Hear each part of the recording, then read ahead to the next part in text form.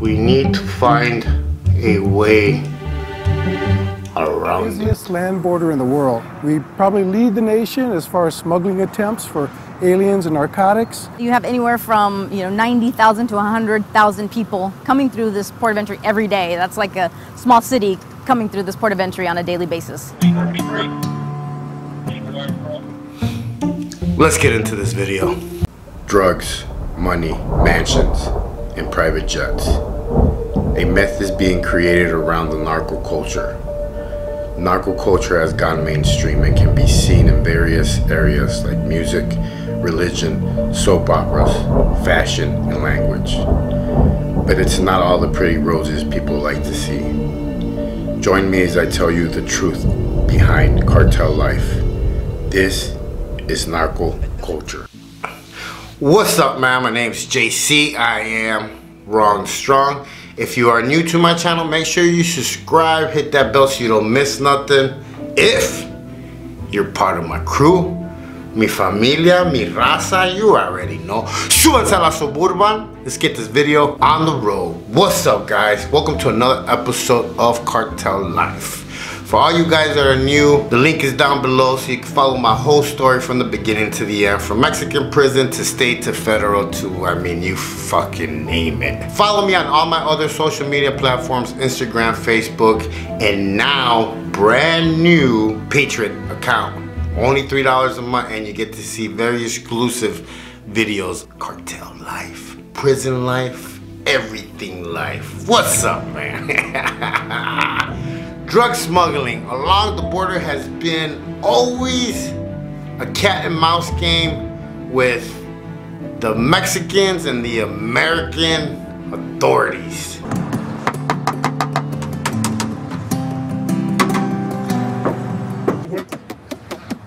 Que no suene sólido. Suena sólido, hay algo. People out to find them who are hiding within that mass of people who come in every day. Suena sólido, hay algo. Tiene que sonar hueco.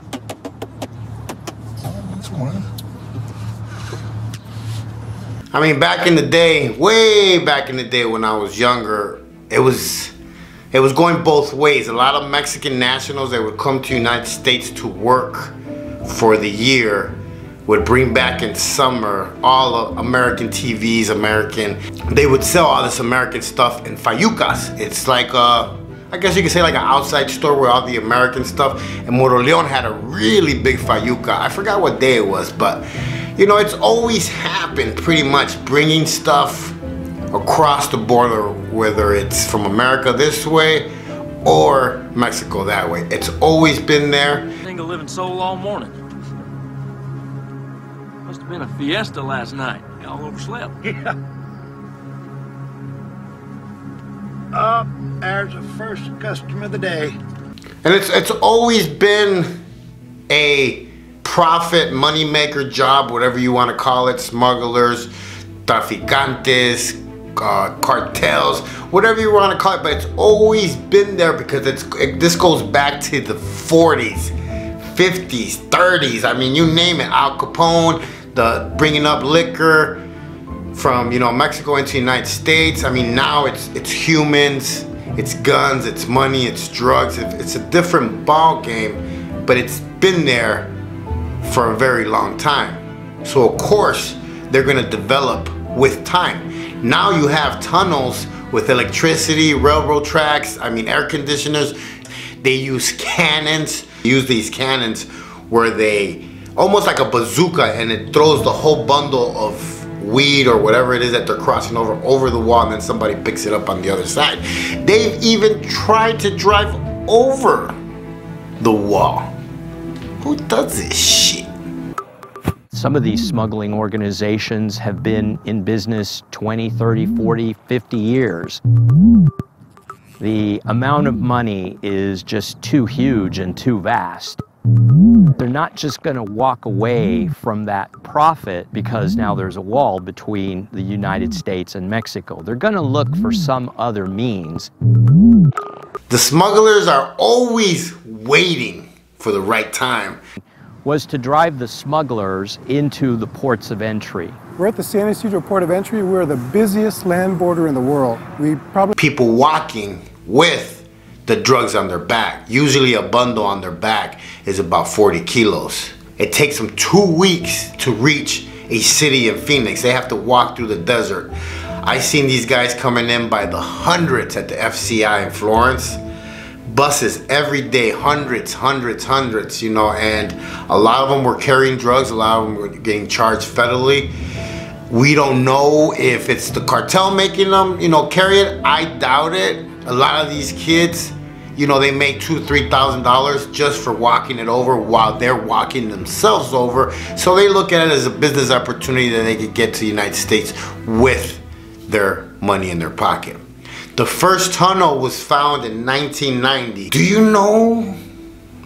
know that they've been using these tunnels since, yeah. All right, all you mojados down here, I want y'all to hit the floor. Think about it, saves time, money. So when I would cross the border, I actually got specific times, days to cross over, and usually it was on Thursdays at 12 or 1. I only crossed over once in Caborca, but all the other times when in Laredo and in Caborca, what we used to do a lot was just actually drop off the cars there with, you know, loaded cars and vans. Good old weed. Everybody wanted to smoke weed back in the day. I mean, it was just, you know, that's what people were looking for. In the border, the cops were trying to find the weed, and that's all that was, you know, a lot of weed was crossing over. But then all the disco and Colombians and all that shit happened. Coke came out, everybody started doing coke. Remember, America is the #1 consumer of all drugs in the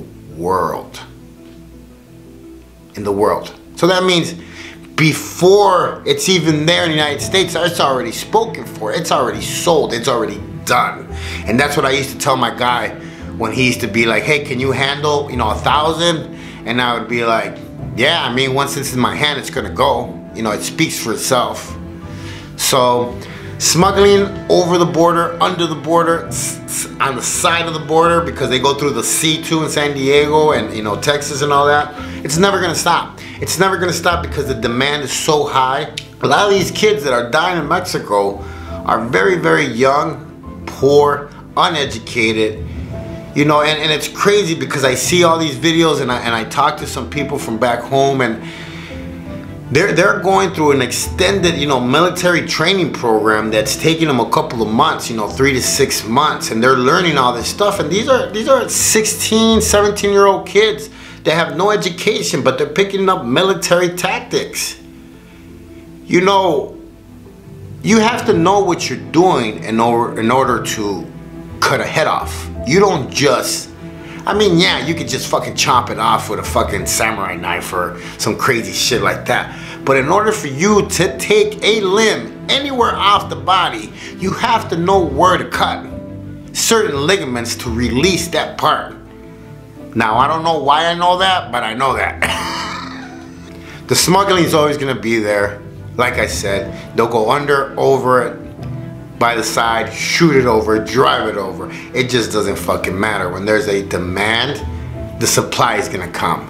And this is why some of the biggest wars happen in Caborca, Tijuana, Laredo. I mean, you name it. This is why all the biggest wars happen in those areas, because if you control the tunnel, if you control that road, that's money.